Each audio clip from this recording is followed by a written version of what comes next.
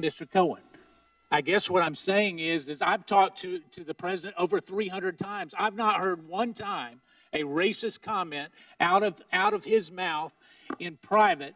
So how do you reconcile it? Do you have proof of those conversations? I would ask you to. Do you have tape recordings of those conversations? No, sir. Well, you've taped everybody else. Why wouldn't you have a tape? That's also not true, sir. That's not true. You haven't taped anybody? I have taped individuals. How many times have you taped individuals? Maybe 100 times over 10 years. Is that a low estimate? Because I've heard it's over 200 times. No, I don't think. I think it's approximately about 100, from what I recall. But I would ask so you. Why would you ask me a question, sir? Do you have proof? Do you have proof? Yes or no? I do. Oh, where's the proof?